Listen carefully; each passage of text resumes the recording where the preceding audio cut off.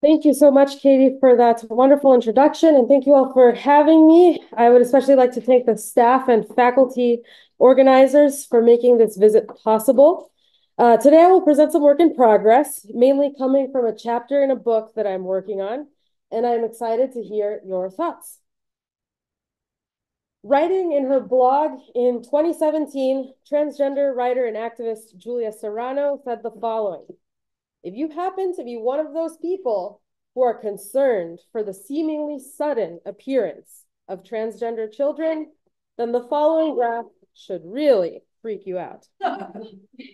This graph, adapted from psychologist Chris Manus' 2009 book, Right Hand, Left Hand, shows an S-shaped rise in rates of left-handedness across each year of birth among a sample of over 1 million Americans surveyed in 1986. Only 2 to 4% of survey takers who were born before 1905 reported being left-handed. The graph conveys a pretty steep rise in left-handedness among people born between 1900 and around 1945, after which the rate of this trait stabilized at around 10 to 14% of respondents. As Serrano notes, this rise in left-handedness generally coincided with the lifting of rules in schools that had previously forced students to write with their right hand only. Serrano shared this chart of left-handedness rates in response to a spate of sensationalist articles and cover stories published around 2017 by high-profile British and Irish magazines, including The Sun and the Irish Sun and the Daily Mail, each containing allegations or insinuations that minors are being unduly encouraged to identify as transgender in their schools and other places. The Sun accompanied another story titled Transgender Agenda, with a claim that the number of children referred to gender identity clinics in Britain has quadrupled in the past 5 years. Until very recently, 0 censuses and few institutions collected data on transgender people, or on any other group of people whose gender does not statically correspond to one of 2 sex categories, men or women, from birth onward. Nevertheless, journalists and activists often leverage the limited data available on how many transgender people there are to shore up firsthand accounts about what they perceive to be happening in schools, healthcare systems, and other core civic institutions, along with suggestions of what should be happening in these places. People sympathetic to transgender rights continue to share variations of this left-handedness chart, particularly in response to a new wave of anti-trans social and legal movements that claim transgender identity is some sort of mental illness that spreads through social contagion in schools and over the internet. In a 2022 episode of Last Week Tonight, TV host John Oliver shared a version of this chart in response. Here, Oliver is creating a connection between left-handedness and trans identity that reflects a core conviction now common among many liberal-leaning people who are sympathetic to LGBTQ rights. Gender identity, like left-handedness, is a characteristic that people are born with. Oliver also emphasized the plateau in this graph, implicitly promising that even if numbers rise temporarily, they will eventually level out, and trans people will remain a tiny numerical minority. I have made a simple graph that corresponds to the left-handedness charts shared by Serrano and Oliver, displaying estimated rates of identification as transgender by years of birth. Data come from a pooled set of surveys collected by the CDC between 2014 and 2023 in 44 US states. Each point on the x-axis represents the estimated average rate of trans identification among people grouped in 10-year cohorts, starting with people born in 1935 up until 2004. Among respondents born between 1935 and 1944, often referred to as the latter half of the silent generation, around 0.3 percent responded yes when the following survey question was asked. Do you consider yourself to be transgender? Meanwhile, among respondents born between 1995 and 2004, often referred to as members of Generation Z, around 1.7% answered yes when asked the same question. This is a rate over 5 times as high. Again, left-handedness rose around 4 to 7-fold over the course of 40 years. How far can this comparison go? In my book project, I am arguing that there are vital theoretical and political questions that this rudimentary and political empirical metaphor cannot actually address. Social scientists and civil rights advocates alike must nevertheless begin to tackle the broader questions this raises. These questions center around who is more likely to identify as trans now than in the past, and how trans identity might be distributed in populations over time. Do the theories and analytical tools we use to discuss trans identity change if trans people become 2% of the population as opposed to less than 1%? How do they change if trans people eventually begin to comprise 5, 10, or 20% of the population, as is sometimes estimated for new generations in terms of sexual orientation? Do our theories change if only certain people in these populations are transitioning at higher rates?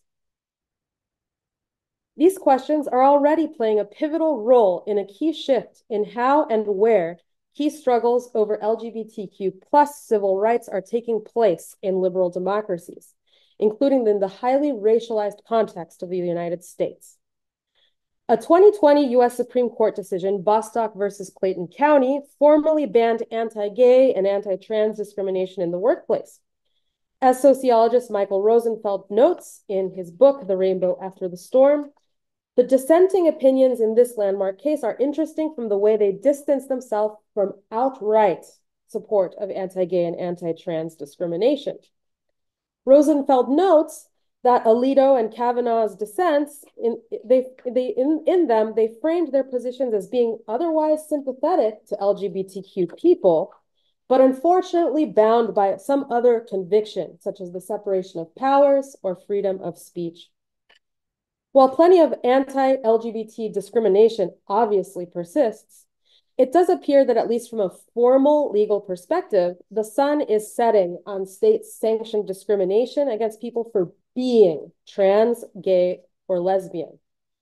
Instead, I argue that the focus has shifted towards fights over the rights and resources for people who might eventually become trans, which is where the population politics of trans life come to the forefront. In each year since 2020, the number of anti-trans laws introduced at the federal, state, and local levels has broken all-time records. 2024 is on track to keep up, and we're barely done with January. These measures largely focus on the rights and institutional surroundings of children and young people, including school bathrooms, sports teams, and gender-affirming care. I refer to young people in addition to children because some of this legislation seeks to prevent access to gender-affirming care for adults as old as 20 and 25. Even among adults, legislators and officials seek to introduce additional financial, logistical, and emotional obstacles along the path towards getting to live everyday life as a trans person. If the increased prevalence of left-handedness was spurred by the end of efforts to coerce people into writing with their left hand in their right hands, the increased prevalence of trans identity is paradoxically unfolding in tandem with a surge in efforts to block some perceived points of entry. But in a post-Bostock socio-legal landscape, one in which outright clinical conversion therapy for individuals has low public support and is banned in a growing number of US states, how do those pursuing their measures legitimize their political project? Recent advocates of these policies typically shy away from arguing that they would like to suppress something that arises naturally, like left-handedness in some percentage of the population. Instead, they allege, like Abigail Schreier does in this best-selling book, that at least among some people, trans identity does not arise naturally and inexplicably, but does so unnaturally due to undue social influence, invoking terms like trans trenders and social contagion. This is where the question about who is identifying as transgender has come into the forefront of a new chapter in trans politics. In this book, called Irreversible Damage, The Transgender Craze Seducing Our Daughters, in which she alleges there is a contemporary trans epidemic among teenage girls, Schreier points to the fact that in the 2010s, rates of clinical referrals for gender dysphoria were far more common among children who were assigned male at birth. But as this pattern has flipped in the 2020s, as gender dysphoria referrals are now more common among children who were assigned female at birth. Although this pattern did not show up in my early analysis based on data from 2014 through 2019, once I include data going up to 2023, it does seem that the pattern Schreier describes using clinical referral data maps into data that I'm using, which includes people who are not necessarily pursuing any form of medical transition. This is just people identifying as trans. But sex assigned at birth is not the only demographic characteristic that Schreier is concerned about. She also suggests that the transgender craze is disproportionately affecting white teens. Schreier speculates that the recent uptick in trans identification is at least partially due to white students on college campuses seeking to obtain some sort of marginalized status in order to escape whiteness, which she calls the most reviled identity on today's campuses. Why be trans? Schreier suggests that unlike other identities, trans identity is entirely voluntary and requires very little. In her words, they can't choose to be people of color. Most can't choose to be gay, nor can they choose to be disabled, though they may be inclined to milk whatever setbacks they have endured. While Schreier's allegation is certainly polemic, it also evokes a boogeyman caricature of the welfare state, in which setbacks are there to be opportunistically milked through fraud, and that anything that might have a social component is also sinister. I think that it's interesting from a population perspective that there's an implicit link that critics like Schreier are making between social explanations for population changes and sinister explanations for population changes.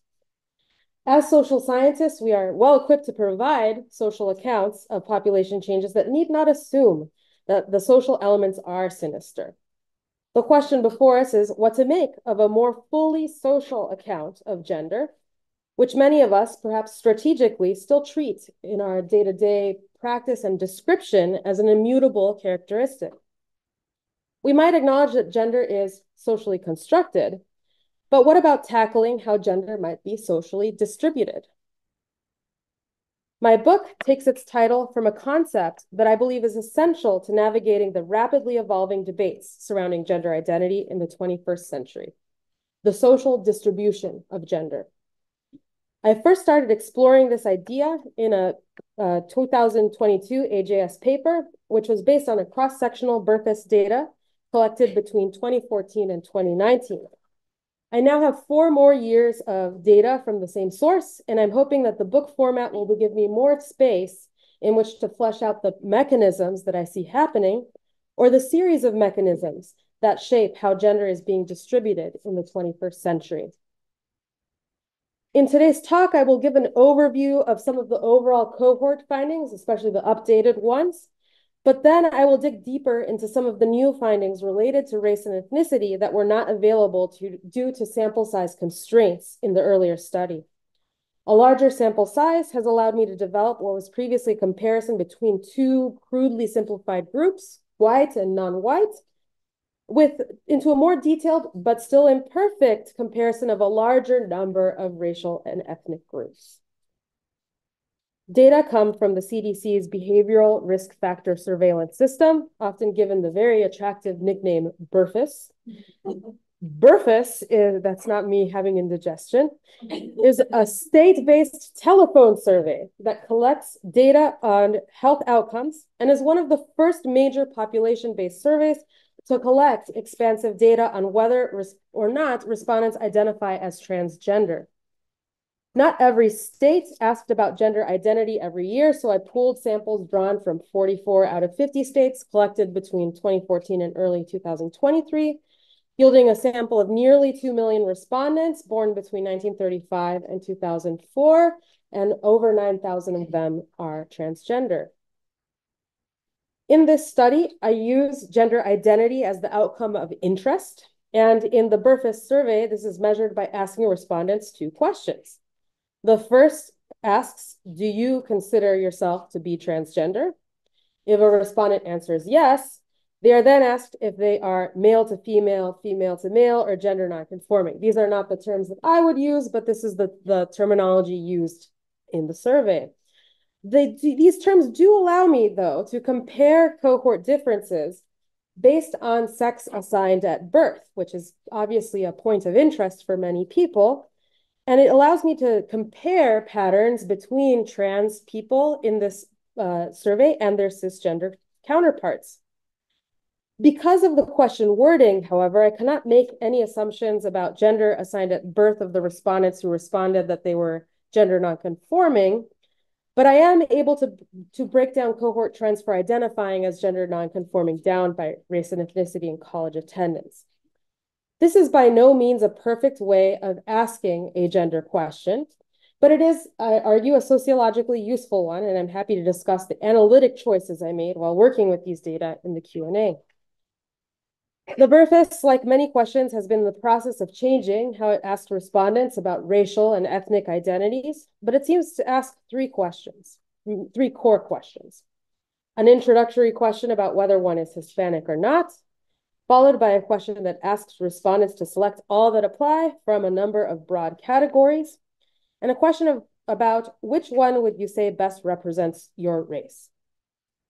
Beginning in 2022, the ability to be identified as multiracial or as someone belonging to the category of other appears to have been removed. But these are the data I'm working with, but I'm very hopeful to hear what people might recommend about how to analyze. But when analyzing social change, it's important to consider that people born at different times will have different experiences of the same events. So I will look at differences in identification as trans or as gender nonconforming between respondents born in different birth cohorts, alongside differences by year. Popular generational definitions that we are used to using, like baby boomers, certainly capture some shared experiences. But in this study, I chose to remain agnostic towards the boundaries of these generations. And so I coded cohorts in 10-year increments, starting from the first year of birth in the dataset, 1935. For my AJS article, I created a play on a Lexis diagram to demonstrate how some key events in trans history may have been experienced differently along the life course of members of the various cohorts in the study. In order to think about what I might expect to mark these differences, I draw from historical work by writers like Susan Stryker, Jules Gill Peterson, and C. Riley Snorton, who have all emphasized that in the early half of the 20th century, mass representations of trans people tended to mainly focus on white transgender women, such as Christine Jorgensen, who had a media blitz. It's the first documented event in this crude Lexis diagram variation. However, as they point out, there were also later key historical inflection points where Black people, Latino people, Asian people played key roles, such as in the Compton's cafeteria riot in 1966 San Francisco, which was a precursor to the Stonewall riots. Seemingly unrelated historical events have also had effects on the development of trans history. The 9/11 attacks and the renewed importance of identity documents for state surveillance led to the development of a significant trans legal movement expressly devoted to the legal recognition of gender change. For the book, I'm planning to update this diagram to better reflect the advent of the internet and smartphones, and social media, which obviously or undoubtedly played a role in shaping trans history to some extent. But another important date to look at is 2014, when Time magazine announced that the US had reached a transgender tipping point.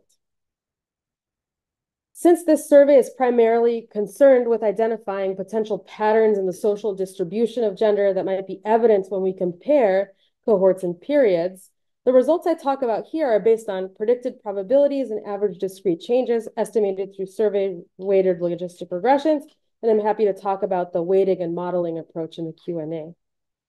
But for quick reference, I had initially started with a simple cohort-based plot that seeks to emulate the plot of left-handedness that we started this presentation with.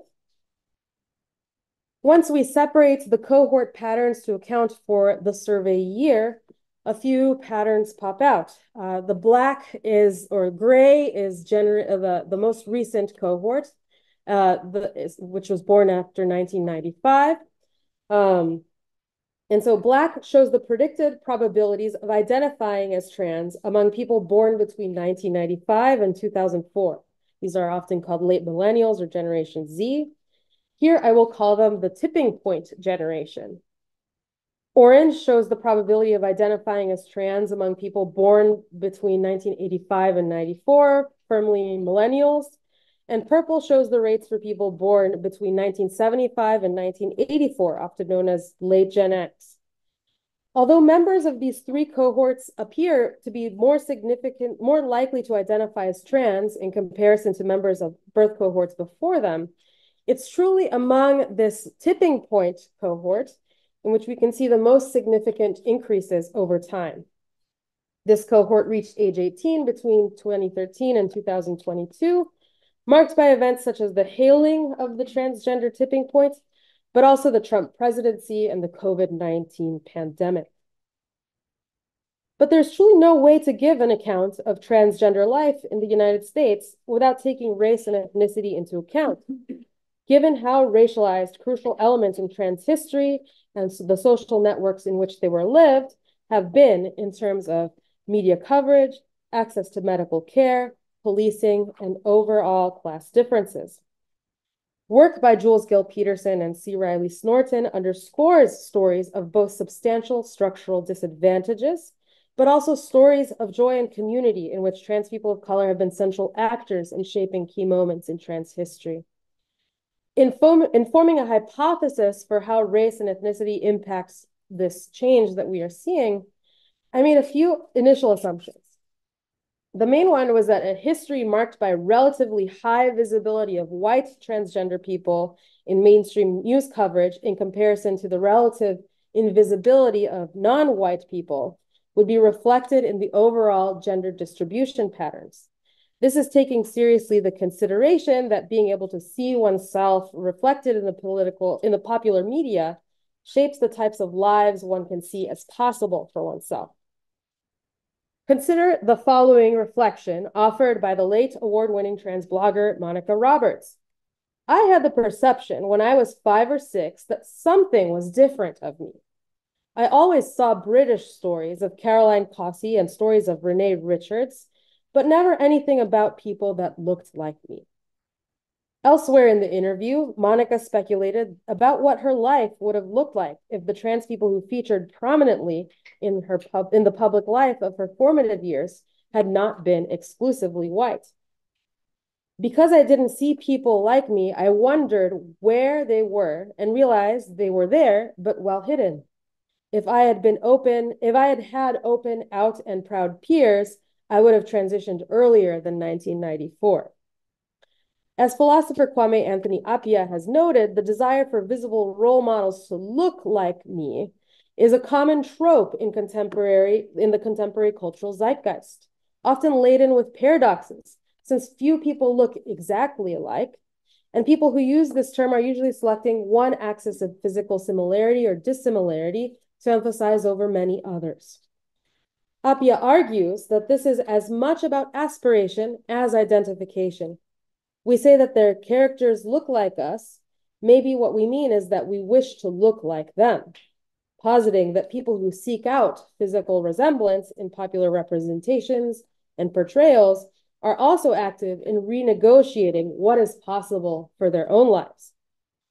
The social milieus we navigate condition the pathways along which gender is distributed. And these social milieus are often heavily conditioned by racialized contexts. Nevertheless, these racialized contexts vary significantly over time and place. Media editor and television producer Janet Mock grew up in a very different social milieu than Monica Roberts. She grew up Hawaiian and Black in Honolulu. Janet would grow up with other trans peers in her life, alongside teachers and mentors who were mahu, a category of gender variant people recognized within Indigenous Hawaiian culture. Citing the unique social context of the 1990s Oahu, where multiculturalism was the norm, Mock describes an environment that enabled strong intergenerational encounters and bonds to take place. Speaking about a friend, Wendy and I were low-income trans girls of color. We didn't have many resources, but what we were blessed with was being at the right place at the right time. Hawaii's community of trans women was vast and knowledgeable. There was a deep legacy of trans womanhood passed on to us by older women who had been exactly where we were. While popular culture also had some role in shaping Mock's life, she describes growing up far less conditioned by white representation than the formative years Monica Roberts describes while growing up 2 decades prior in Texas. But what do the best estimates of trans prevalence look like if we break them down by the racial and ethnic groups people are referencing when they are describing the opportunities they either had or did not have to live lives as trans people at different points in their lives? This plot here shows the predicted probabilities of identifying as trans by birth cohort, but this time it's broken down by whether one answered that they were non-Hispanic white or not. As you can see, all observed cohorts up until 1995, non-white people are identifying as trans at higher rates than white people, highlighted in red.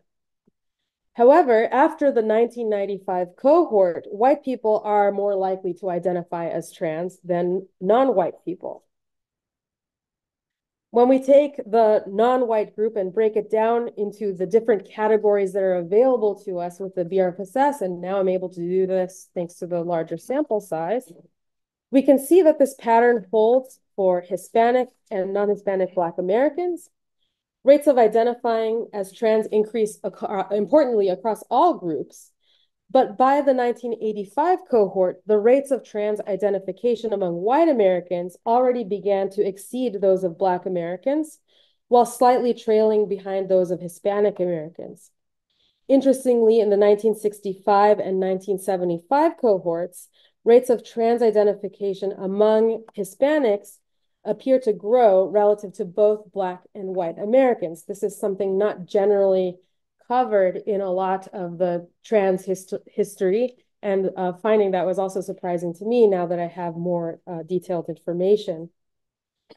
For ease of reading, I've also included some of the smaller N demographic groups in the sample, but I'm only here comparing to trans identifications among whites. Here I compare Asian Americans to white Americans, where there's also higher rates of trans identification across most cohorts up until 1985. Here I compare multiracial Americans to non-multiracial white Americans, and the rates of identification in this group towards the end do not exceed those of whites, and this might reflect the fact that in that last year of the survey, it did not include the multiracial option. So maybe, that later part of the survey, it might be important to consider the role that the responses of the most recent years play in these estimates beyond controlling for year. And then this, this is the findings among American Indians. And so it does not, this is an exception to the overall pattern, but the historical, it actually goes along with the rest of the overall pattern. Overall, my findings corroborate a broader pattern that first took me by surprise when I looked at these data for the AJS paper. Visibility does not always translate into biographical availability, to borrow Doug McAdams' words. I find that trans people of color have existed in high numbers, even if they were not always adequately represented. I find evidence of a robust presence of trans identification in early cohorts among American Indian, Asian, Black, Hispanic, and multiracial Americans as captured by this imperfect survey. But crucially, I find that among these groups, the rates of trans identification were significantly higher than that of white respondents until the most recent cohort, born after 1995. While this chapter is still very much a work in progress and the data I'm presenting are not detailed enough to concretely pin down a particular social mechanism, I am proposing that we are perhaps seeing some traces on the wall of the social mechanisms that are out there that we can continue exploring once we can collect better data. It is only among Generation Z, which came of age during and after this transgender tipping point, where the structurally advantaged group is becoming more likely to identify as trans than the structurally less advantaged group, even though trans identity has become more prevalent across the board. In other words, across several generations, members of the US's traditionally dominant racial group appear to have been less likely to adopt cutting-edge gender identities until these gender identities began to acquire some degree of mainstream visibility and acceptance. This reminds me about some of the work that Damon Centola is doing on the role of influencers, for example. The people who are the most visible are not typically the ones innovating. By the time they have taken some sort of trend, by the time Taylor Swift has, endorsed veganism, it will have been once a lot of people on the periphery of the social network have also endorsed veganism. She is not likely to become, the leading advocate because people at the more central role in their social networks are much more concerned with what other people will be seeing. And so I'll explain a little bit narrative-wise about how this might be. While trans people positioned at the bottom of racialized social hierarchies may face major challenges in terms of visibility and legibility, people closer to the top of these hierarchies, like I've said, face an altogether separate set of pressures, including pressures to conform to whatever social norms are expected to maintain their positions of advantage. Janet Mock describes traveling to Thailand for gender-affirming surgery and recalls meeting an older white Australian woman named Jeannie. Jeannie was older than Mock, and she appeared to have been far more socially and economically advantaged. However, Jeannie appears to have waited far longer than she would have wanted to come out as a trans woman, and once she did, she appears to have lost both her family and her job as an engineer. Mock's reflection on this encounter underscores the potential for racialized socioeconomic advantages to actually inhibit the path towards coming to identify as trans, at least when it is still a relatively cutting-edge identity, since there can be potentially more to lose. A position towards the top of a social hierarchy can lead to more interference from others. In economist Deirdre McCloskey's case, who was the daughter of a Harvard professor and an artist, her sister, a professional psychologist, and her professional colleague, an economist, leveraged their credibility to attempt to have her involuntary committed once she came out. Relatedly, if one thing is not associated with being trans, it's going to college. And this was the case in my earlier article and continues to be the case now. What you're seeing here, I've checked like 500 times. It is not a coding error. Across all cohorts, it is actually people who have not attended college who identify as trans at significantly higher rates than people who did attend college. For whatever, woke agenda that is being pursued in college classrooms, it does not seem to be working. It could be one interpretation. One potential explanation, an alternative one, is that trans people also encounter so many obstacles in their K through 12 educational trajectories, making college less of a possibility for them than for people who are not trans. But it could also reflect this dynamic of having more to lose, especially when college is a form of a parental investment. I do not find any evidence to support Schreier's vision of college as a factory for turning people trans. But in going back to the tie-in to racialization, if we subset the data and just look at white respondents, and here the coding I'm using sex assigned at birth, it's just shorthand. It's assigned female at birth and assigned male at birth. Blue is assigned female, red is assigned male. And so what we are seeing here, this is among white respondents. Remember, Schreier accused specifically white transgender men of becoming so that they could shed their white privilege. Well, let's look at whether this pattern here persists when we look at other groups. Here we are looking at non-white respondents, and there is also an increase among non-white respondents in identifying as trans, in which the ratio, the traditional sex ratio, so to speak, has flipped. And then this is among Black respondents, and we can see that the movement here, even if there's still overlap in the 95% confidence intervals, the movement is overall in this direction. And this also seems to be the case if we look at Hispanic respondents. So to some extent, the racialized patterns we can observe with 9 years of data from a pooled general health survey suggest that the traditionally advantaged group is the late adapter of a cutting-edge gender identity. What is less clear is the dynamic that has become apparent in terms of sex assigned at birth. What does seem to be the case is that trans identity what does not seem to be the case is that trans identity is some sort of concentrated attempt to shed whiteness and grift in college.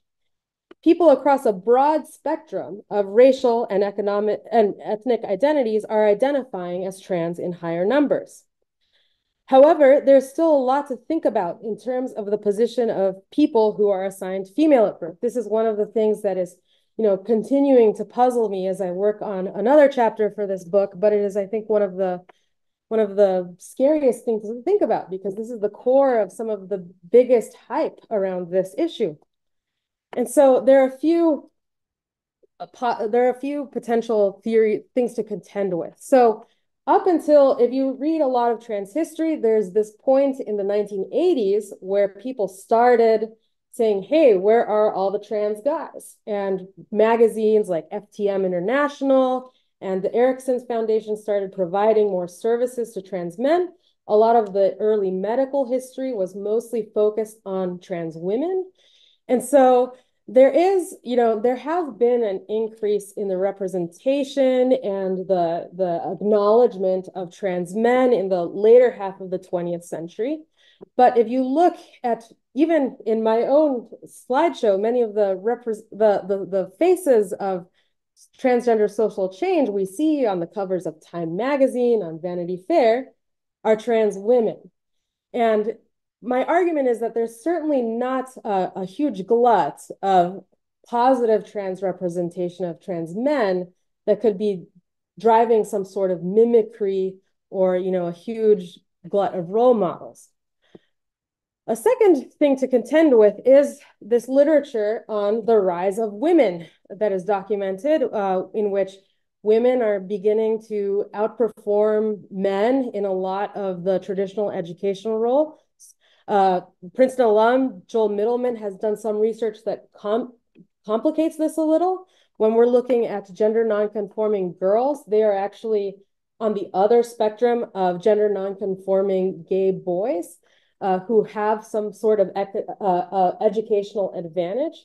And so it's unclear where trans men lie in relation to this rise of women and gender nonconforming girls. They are not women or gender nonconforming girls, but a lot more needs to be done and a lot more needs to be looked at how they might be facing some of these similar crises or opportunities in education. Another thing, many of you might have seen something in the news about an increasing polarization between young men and young women. This was actually kind of then revealed to be an artifact of the new GSS or the 2022 GSS, but there is some divergence overall in political values across many countries.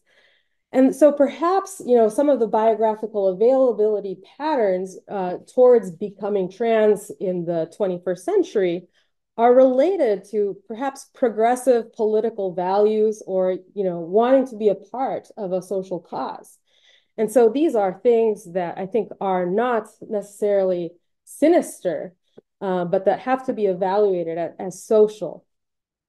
And so here are the takeaways of the talk, but these are the considerations that are, I'm thinking about day and night. But I'd like to conclude with the takeaways. First is that trans identity has not been and is not now exclusively white. And this is very important because the term, are you transgender in this, in many ways, it's a conservative estimate because there can be so many culturally specific terminologies that are not going to lead someone to say, I am trans. They might say, I am Mahu, for example. So in some ways, this is a conservative estimate, but even among this very culturally specific term, the historical pattern has been that it's been predominantly more non-white people who have identified as trans in higher rates than white people, at least until recently. The second point is that it's not a college-educated thing. I want this finding to, make it, this is people who have ever attended college. So, but, I think the pattern also holds, but it is a broad, it's a broad group. This is people who have ever stepped foot on a college classroom. Even people who have ever stepped foot on a college classroom, even if it's to study engineering, for example, or take gender studies. I mean, we don't have data that specifically look at college majors, but it's not college necessarily. And it's not the imagined many resources and infinite ones for LGBTQ people. The third is that sex assigned at birth has been, a significant change. But it cannot be boiled down to, or, it need not be boiled down to ulterior motives. Often this idea of contagion really reflects this very simple contagion of, hey, like, don't let that trans person in the classroom, having a trans kid in your class is going to go person to person. Where even if we want to use a loaded term like contagion, it's far more complex.